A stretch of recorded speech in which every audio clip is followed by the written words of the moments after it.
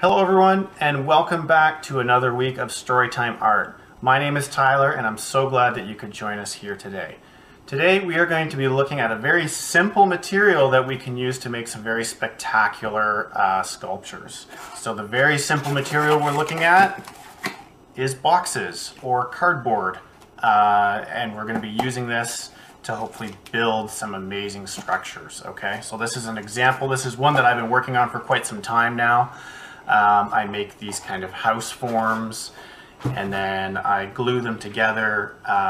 Maybe I'll make another piece today that I'll stick on here, and I just sort of add things as time goes on. And this is a good project that you can work on by yourself or with a nice group of people if you want to. A couple of you could be making a different part, and then at the end you could assemble them all together, which would be really, really fun. Do some working together there. So I'm going to move this over to the side here so you can see what materials we're going to be working with. As I've showed you, we've got the plain old box. I've got a basket here with some other things in it, so let's see what we got here. I've been saving some boxes here of various sizes. So I've got some big ones, some small ones. I found these. They're already in the triangle shape. These were used, I think, on a picture frame for storage or for shipping it. So that's super handy if you find something that's already in the shape. What else do I have? Something that already comes in that shape as well is some tissue paper or paper roll tubes. So I've got those. Another thing to make a bigger circle is if you have the end of a tape roll. If you save that part, that's a good thing. And then I just keep some panels of cardboard here kicking around for a little extra things here and there. The other materials or the tools that we'll be using are pretty simple today. Pencil and a marker, some tape as I showed you just a second ago. A pair of scissors would be good. And if the cardboard's super thick, you might want to, and you need some help with cutting, you can always ask someone, with bigger hands, or an adult, or someone who can give you a hand with cutting. Make sure that if you need the help that you ask for it.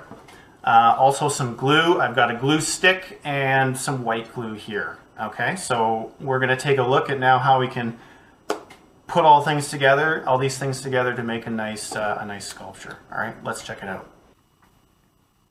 Okay, so I have my supplies and my items here now ready to use. I have kind of organized things a little bit into sort of the shape. So I've got my circle things here, I've got my triangle thing here, and my box part here.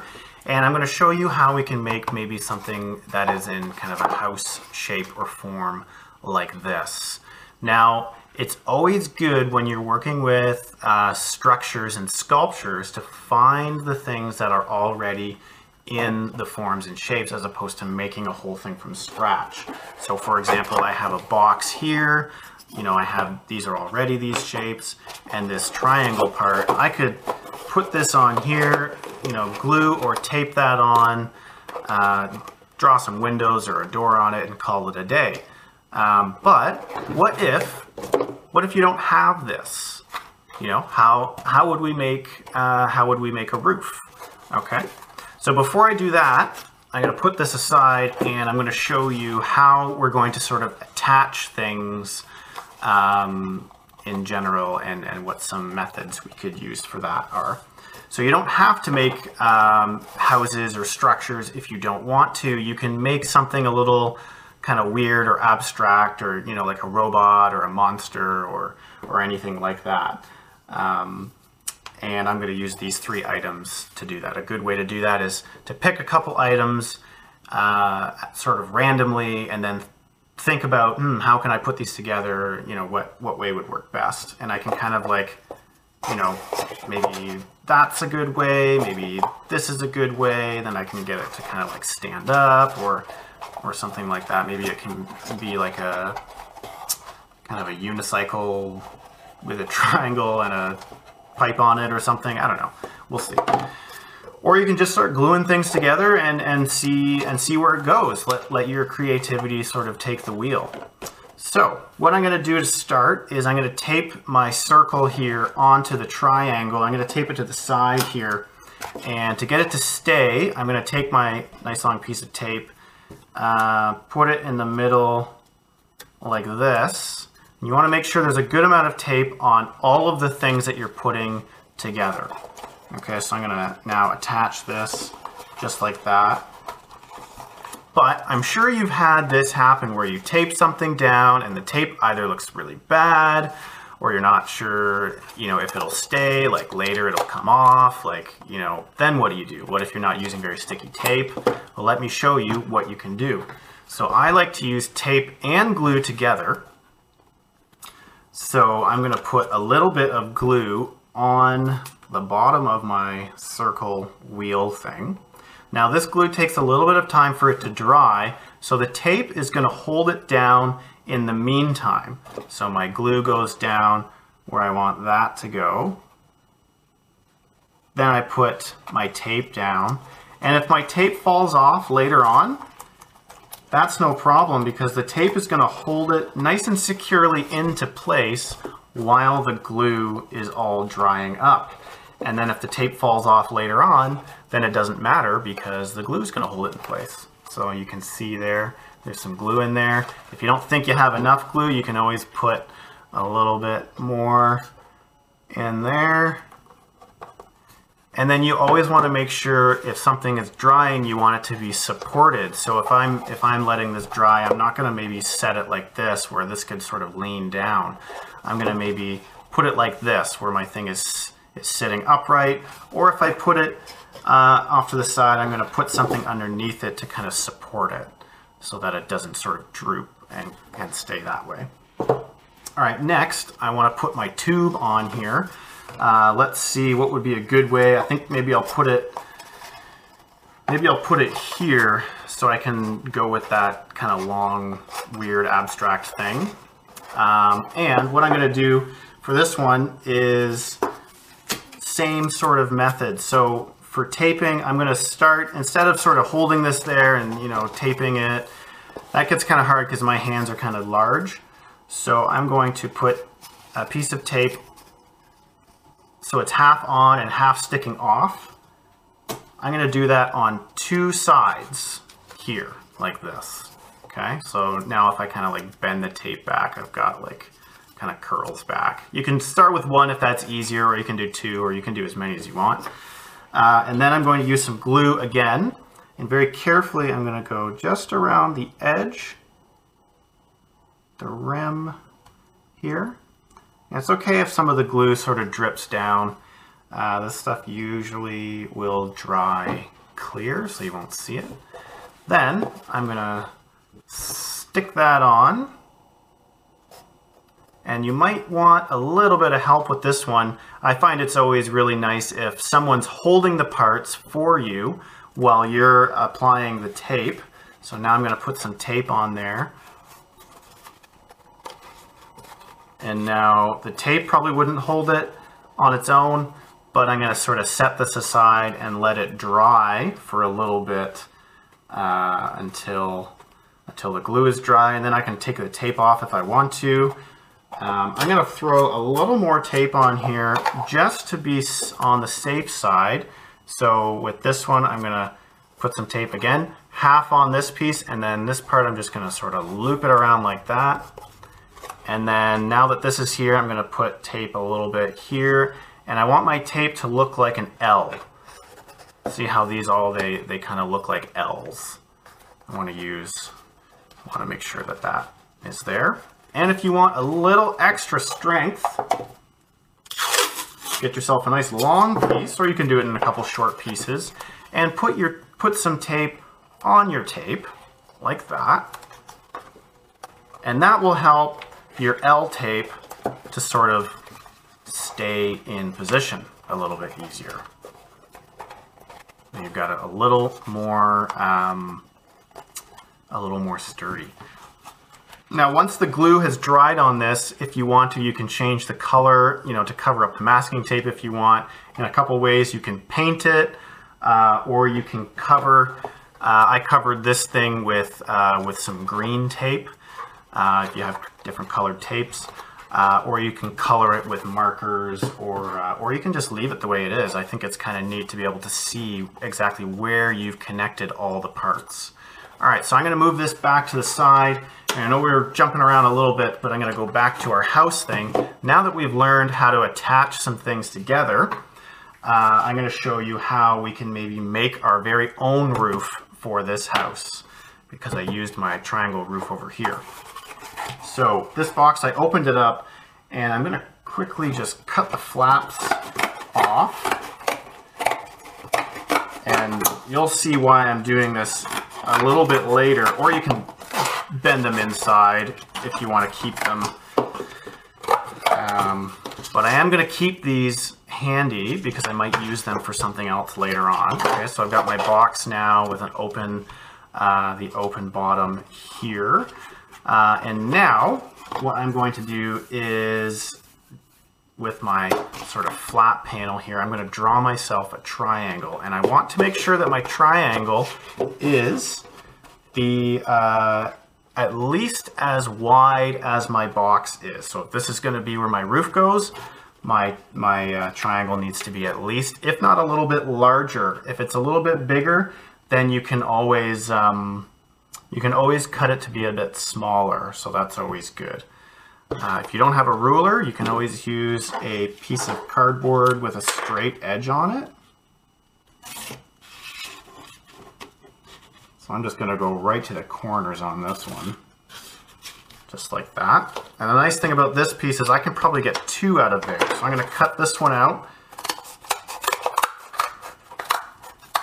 And instead of turning my scissors, I'm going to pull them out, start from this corner to the inside. That's just going to make your cutting a whole lot easier. You can also use a thinner cardboard or cardstock, thick paper, Bristol board. Those things will work just as fine for these projects.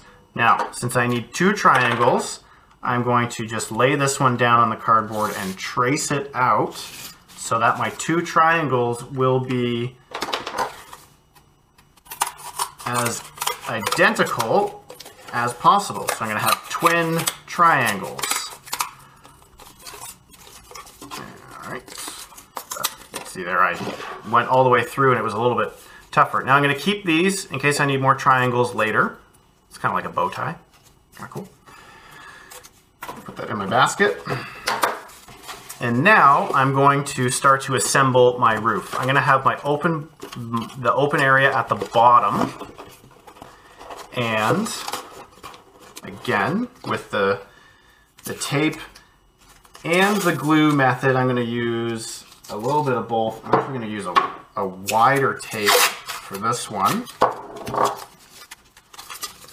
going to put the tape on half, like that.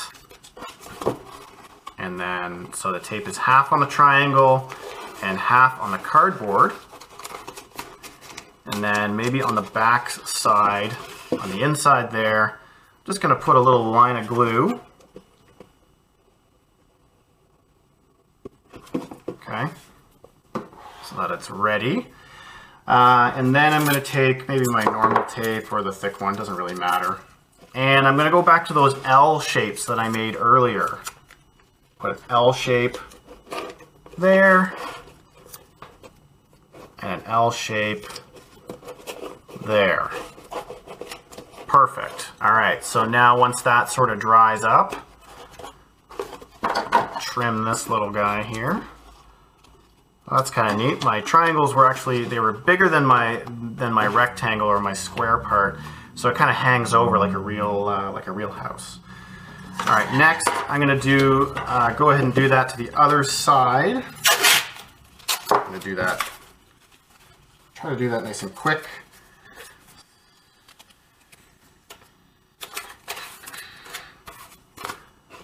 I'll keep you waiting on this part. Again, a little bit of glue.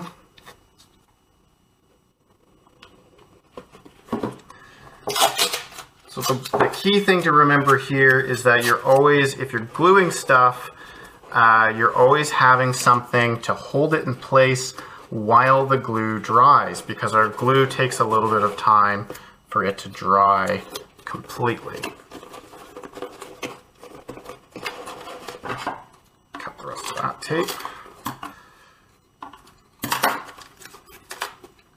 Or rip it.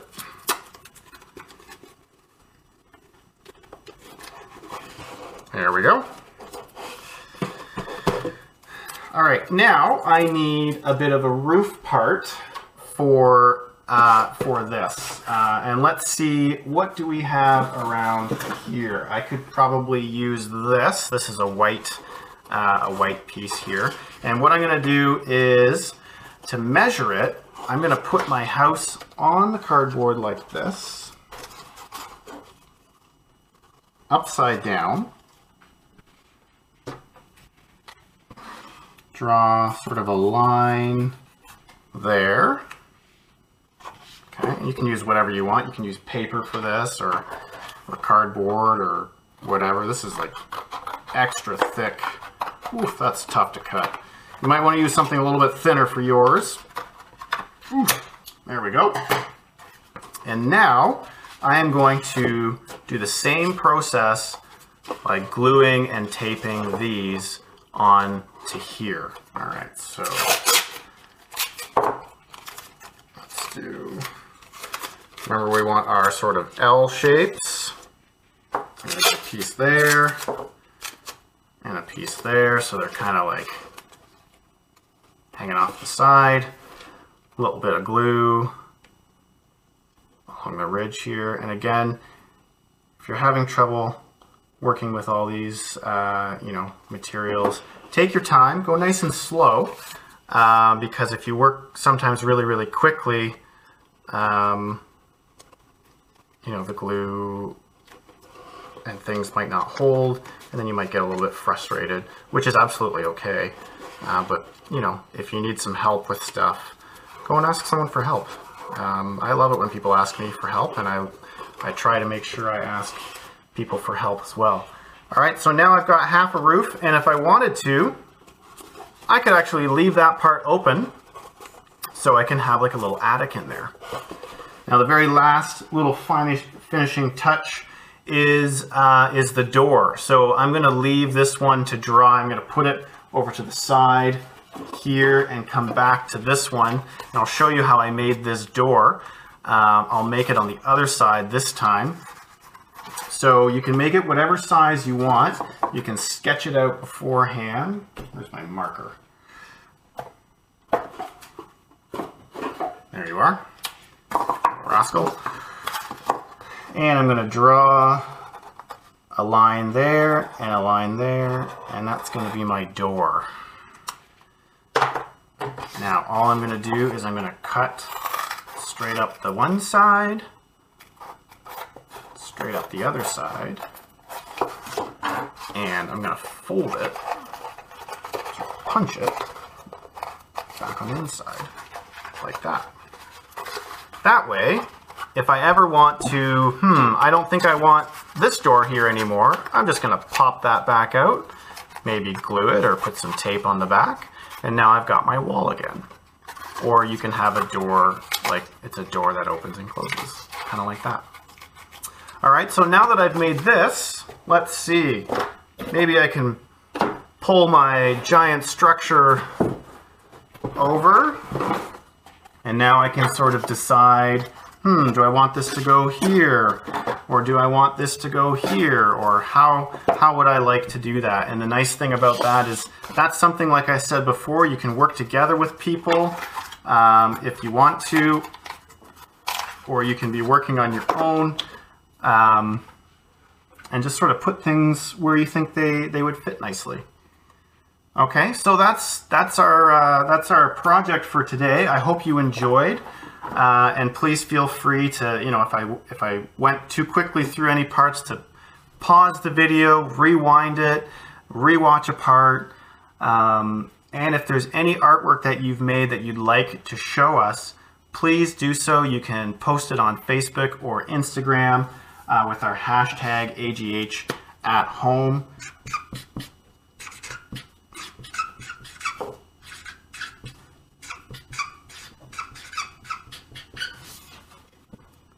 It's right there, AGH at home. All right. Thanks a lot for joining us, folks, and we'll see you again next week.